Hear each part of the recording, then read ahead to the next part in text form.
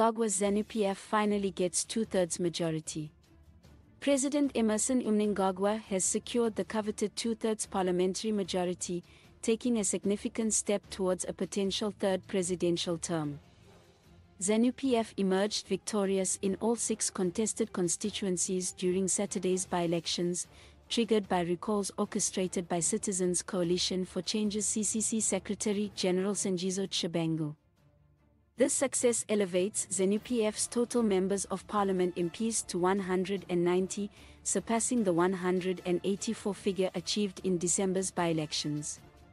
Despite internal strife within the opposition CCC, the party failed to pose a formidable challenge to Zanu-PF, with only one candidate surpassing the 1,000 vote mark, while others struggled. After the recalls, Tshabangu sought legal action, approaching the High Court to prevent candidates favored by former party president Nelson Chamisa from participating in the elections, exacerbating factional conflicts within the opposition party. Zanu-PF claimed victories in Sikh, Mkoba North, where CCC Organizing Secretary Amos Chibaya was barred from recontesting, Zvimba East, Goromonzi South, Chegutu West, and Pelindaba, where Ostalo Siziba was also barred.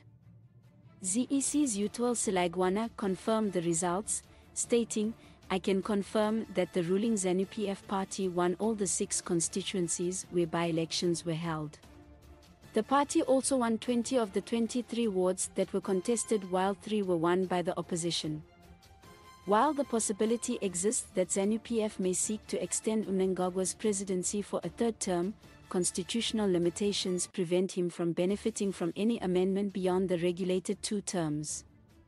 ZimFact notes, the constitutional changes Mnangagwa would need to extend his presidency beyond 2 terms require not just two-thirds of the votes in parliament, but a popular majority through a referendum as well. Please like, comment, share and follow this channel for more information or updates on news and entertainment.